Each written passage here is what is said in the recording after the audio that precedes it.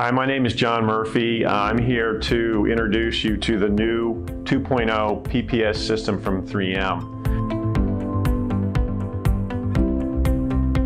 The new system has some distinct advantages over the old. The new gun is a very high strength metal, and you can drop it and it's much more durable. It is the lightest spray gun in the world, and that's the one thing everybody notices when they start using this, how light it is. The other new advantage of this gun is the attachment system of the nozzles. That was a weak point of the old system.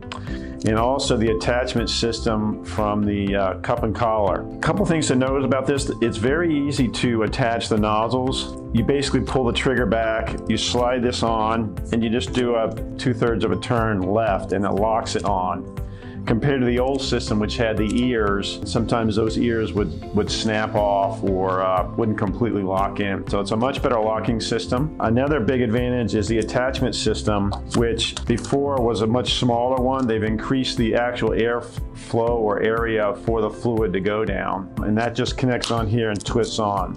So it's more robust. Tips, these tips come in a very wide range. They start at a 2.0, go to a 1.8, a 1.6, a 1.3, a 1.4, and a 1.2. The actual great advantage of this system, once you take the tip off, is to just wipe the needle valve off. So no fluid actually goes through the gun. Another great advantage of this system is the old system was a clear cup with a liner that you put in for graduations. It is now included in the cup, and it has a sight glass in here, a clear area to actually see the fluid.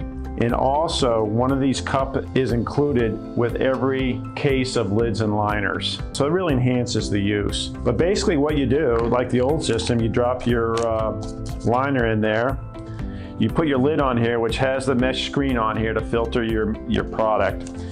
You just snap that on, turn it on,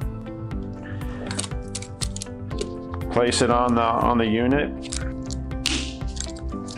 and then once you apply pressure here, it's HVLP. I usually run it about 20 pounds. It sometimes depends on how thick the product is, but 20 or lower. And then once you have the product in there, if you open the air all the way and pull the trigger, you will actually bleed out any excess air in the bag and create a closed system, so you then can spray inverted in all different orientations, which is a big advantage, especially in tight areas. The other thing about this, there's virtually no cleanup other than wiping the tips. Tips are designed to be thrown out. You can clean them and reuse them, but after a certain amount of cleaning times, the overspray will walk out on you.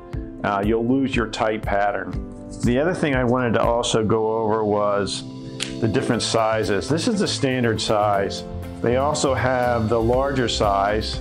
They've got a little bit smaller, and then they've got this really small guy for quick touch-ups. The video that I'm gonna link to this, a boatyard is spraying primer, All Grip 545 primer, and then top coating with All Grip. The two things that came away from that demonstration was he used a lot less paint than he normally did, because less paint is over atomized into the air, so more ends up on the surface, and it was quicker. It took him a lot less time to actually paint the boat than he did before.